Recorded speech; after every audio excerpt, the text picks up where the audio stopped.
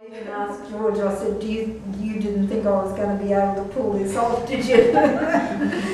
Because I was worried. But we got there, which is the most important. Still sewing buttons last night. Yes, I left the buttons and cape thing till last. I thought it was more important to get the difficult. Some of the audience might not understand the nature of the ProppaNOW group, which I think is a fantastic and innovative phenomenon in Australian art. The ProppaNOW group is a group of urban indigenous artists who operate almost like a family, and they all have a different role in the group, as I've noticed. Jennifer's kind of like mum, mother superior, treasure, and keep the glue that holds it all together. And it has, you know, the most fantastic membership.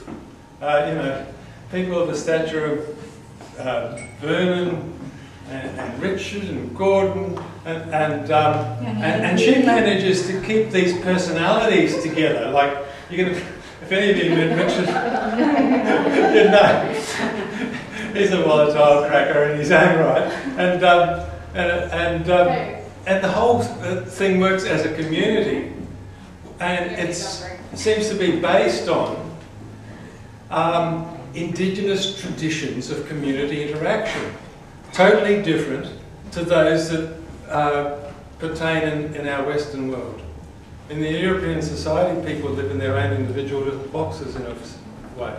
Whereas here, there's this constant interaction, and there's also determination to critically examine what they do.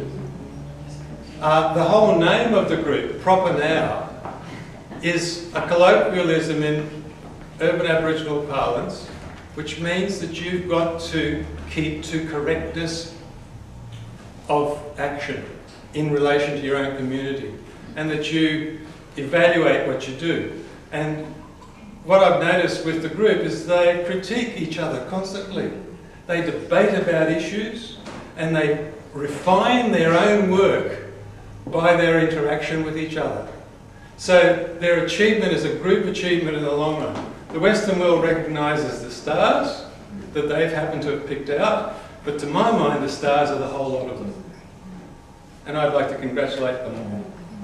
Thank you. And just on that note, I have to say it is really good to be a part of a group of artists. I don't know whether I would have been able to keep going as an artist if it wasn't for the interactions that I have with, you know, Andrea and Tony and Vernon and Gordon and Richard. You know, they actually, you know, they keep your spirit going, you know.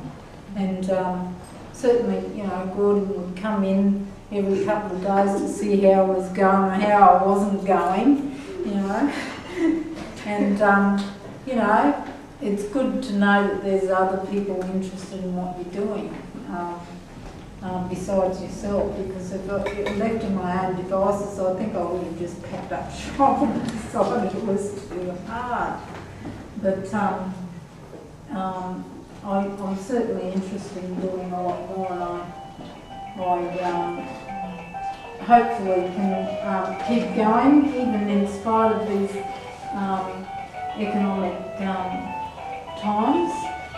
It's not going to be great for the artist, I'm sure, but you know, I don't think sometimes you can help what you choose to do in life, and I've certainly chosen the creative sphere, so I hope very much to keep working in that area.